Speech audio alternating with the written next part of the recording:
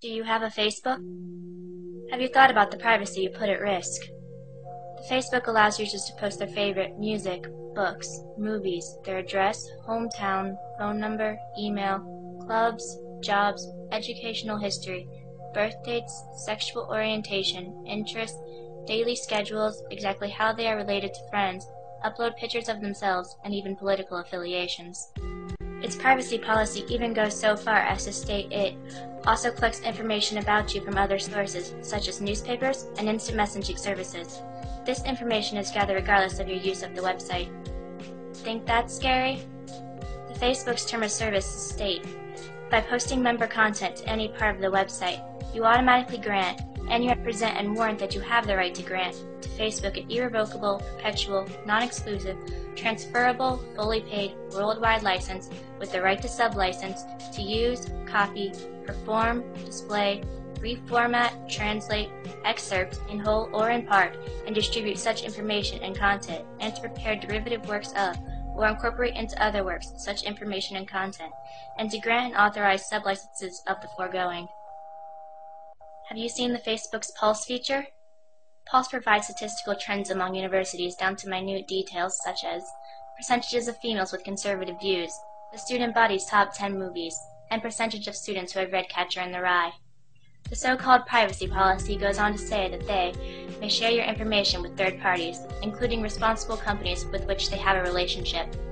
Can you think of any marketing group who would pass up buying such valid yet easily collected statistics such as these and others?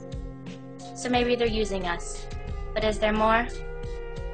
The first venture capital money totaled at $500,000 came to the Facebook from venture capitalist Peter Thiel, founder and former CEO of PayPal. He also serves on the board of radical conservative group Vanguard PAC. Further funding came in the form of $12.7 million from venture capital firm Accel Partners. Accel's manager, James Breyer, was former chair of the National Venture Capital Association. Breyer served on National Venture Capital Association's board with Gilman Louie, CEO of In-Q-Tel, a venture capital firm established by the Central Intelligence Agency in 1999.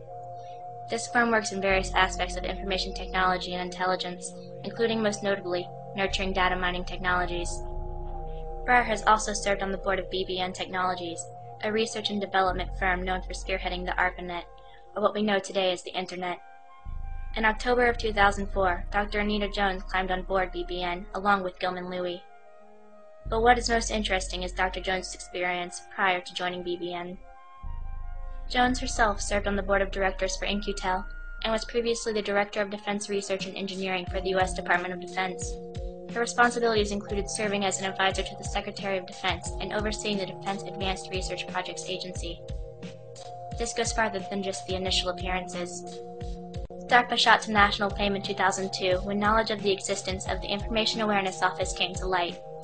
The IAO stated its mission was to gather as much information as possible about everyone in a centralized location for easy perusal by the United States government, including though not limited to Internet activity, credit card purchase history, airline ticket purchases, car rentals, medical records, educational transcripts, driver's licenses, utility bills, tax returns, and any other available data. All of the above raises more questions than answers. Perhaps if the Facebook wishes to stay ethically sane, it should enact a policy. What happens in the Facebook stays in the Facebook.